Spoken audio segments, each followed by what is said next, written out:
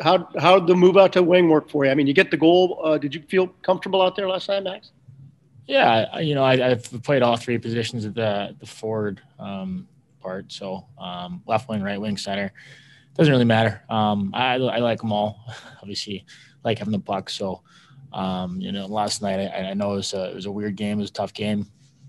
Some bounces here and there, obviously, but I think we played a little bit better offensively. Obviously, when you score that many goals, usually you want to try and win those games, but something to build on for sure. So we got another crack at them tonight, and we'll try and kind of pick up on the good stuff we did last night and fix the stuff that needs work. Max, to hammer one home the way you did yesterday, what does that do for your confidence? Those are fun goals to score, I would imagine.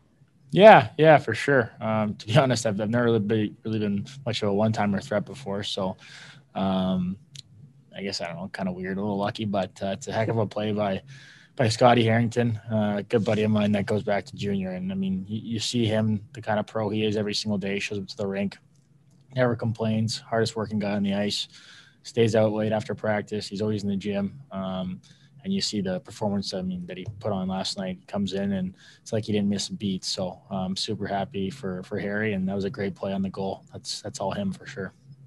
Max, the Carolina forecheck's pretty aggressive. They were last night. Seemed to befuddle you a couple times. How do you have more success against that aggressive group tonight?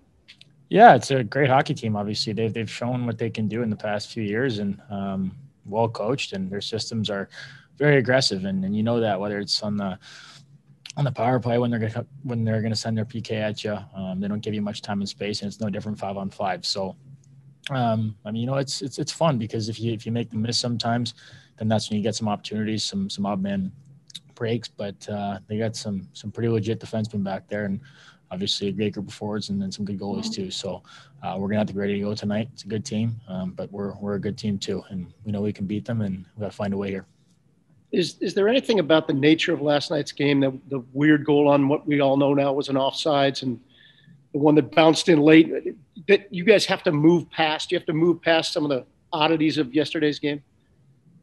Yeah, 100%. I think we already moved past it. I mean, right after it was, I mean, the next puck drop. So it is what it is. That's part of the game, and you got to use that and grow as a hockey club, and so it's all about. So, like I said earlier, it's the best part about this whole season is you get another crack at the same team the next day or two, and today it's the next day. So we're looking forward to it.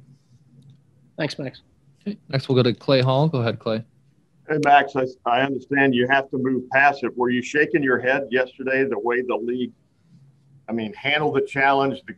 The penalty goes away are part of it, but the goal stands. I mean, what was the buzz around the room? Because you should be playing overtime right now, tied at 5.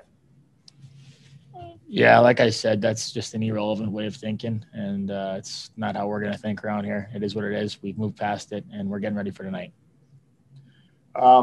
I don't know if you saw the Seth Jones commercial. He said some guys were kind of chirping at him, texting him. He appeared 4 or 5 seconds in an ad. Did you see it by chance? I didn't see it, no. But Jonesy's a stud. I'm sure he looked great. But he will get some razz for this, right? I don't know. I think it's pretty cool. Yeah. You got to give respect where it's due. And I mean, like I said, guy's a stud, great dude, heck of a hockey player. So being in commercials comes with that, I guess. And I haven't seen it, but I look forward to seeing it.